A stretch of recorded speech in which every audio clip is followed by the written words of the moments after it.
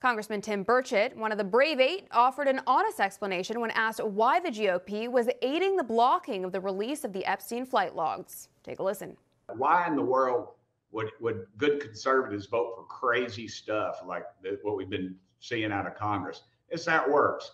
You're visiting, you're out of the country or out of town, or you're in a motel or bar in D.C.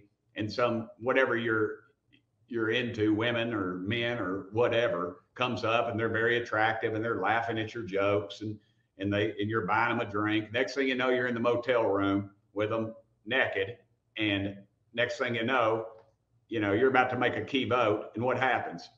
Some well-dressed person comes up and whispers in your ear, "Hey man, there's tapes out on you. Were you in a motel room on whatever with whoever?"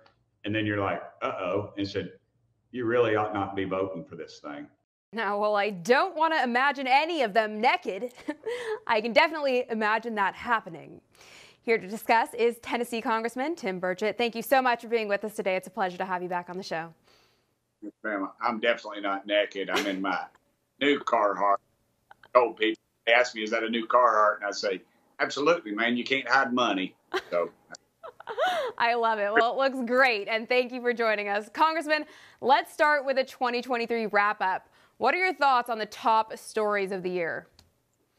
Well, of course, McCarthy being removed, Kevin McCarthy, that was a big story. I still think the biggest thing going is $34 trillion in debt. Nobody seems to be to us. It's going to wreck our country. We're going off a cliff. And, we've got anarchists that are sitting in the White House controlling this border, and we're blowing money and spending, give $114 billion to Ukraine. We can't spend, they wouldn't allow Trump to spend $4 billion on the border. And and we've had 8 million people come over that we know of in the last 3 years. That's the entire population of the state of Tennessee. 1,000 children. That's particularly troubling to me. Wonder what hell they're in, or even if they're alive. Anybody knows, if anybody cares. And so, we just got our heads in the sand on all this stuff. And honestly, and you got a bunch of these do-gooders wanting to negotiate, like in Gaza with Hamas. These people are terrorists, they're murderers. And these are the kind of things that, these are the people that are running our country. This is what happens when 20 million conservatives decide to stay home on election day and maybe watch The View or something important like that.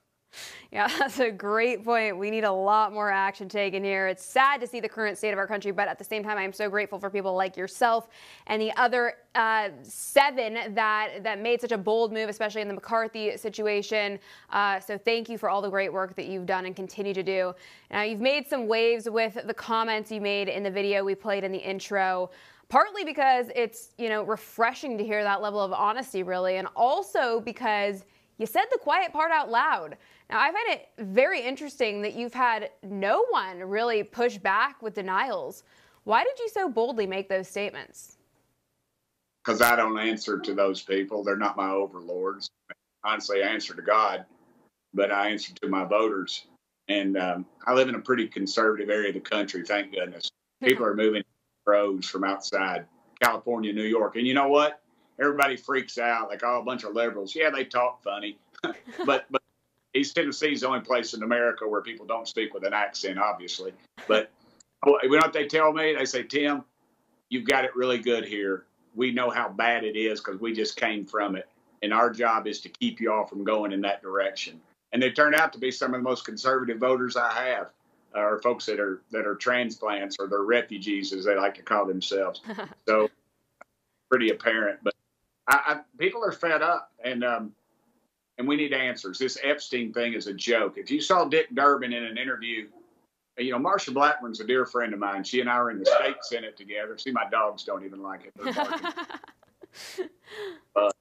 He's probably barking at a squirrel. But no, Dick Durbin in an interview asked him about Epstein. He said, I don't know he's like, "I don't know what you're talking about. Nobody's talking about this." This is talked about prisoner in the world at the time, is allowed to allegedly commit suicide, is, you've got this list of people, and he ran the honeypot. That was his MO with these big cats, and they're perverts. And if they mess with children, we need to send them to hell, because this thing, it is just wrong, wrong, wrong. And for anybody to stand in the way, and Dick Durbin, I know he's buddies with Bill Clinton, but you know what? If there's a Republican on that list, let's fry them too. I do not care. I'm so sick of this perversion. And they talk about sex with children. It's not sex with a child. It's violence with a child.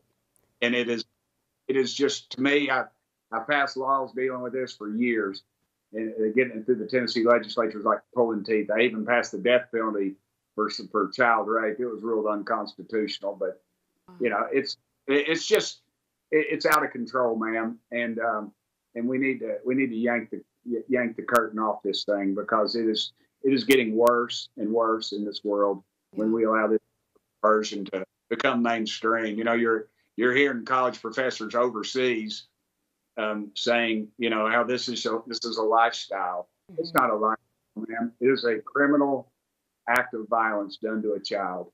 It most certainly is. Yeah. The Bible's clear about it. What needs to happen? I'd rather have a millstone tied around their neck and thrown into a lake rather than deal with an angry God, our angry God on this. And I agree with it. We cannot allow this to go on. And I got a 16-year-old daughter, and I lay awake at night. That is the thing that I worry about, is her future. And with all these sickos, of course, Tennessee, we still have justice here. Yeah. One way or the other, you'll get justice here. But it's rapidly encroaching on us. I see it every day, and I see the excuses made, and it is an unfixable situation, and the only way to fix it is remove them from society, and these people need to go. Absolutely. I ranted and raved. I went over my time on that. I realized. No, it's all good. I love hearing it, and I think it is so true and so necessary. We need action here. These people need to be held accountable. We need these flight logs released. We need every single person investigated, and if anyone participated in the rape of minors, they need to be criminally prosecuted. It is just despicable. It is so disgusting that this is happening in our country on such a wide scale. And so, again, I'm just so grateful for your work in this and trying to raise awareness on the issue. So thank you so much for that, Congressman. With that, we are unfortunately all out of time for today, but thank you again for joining us, and Happy New Year to you.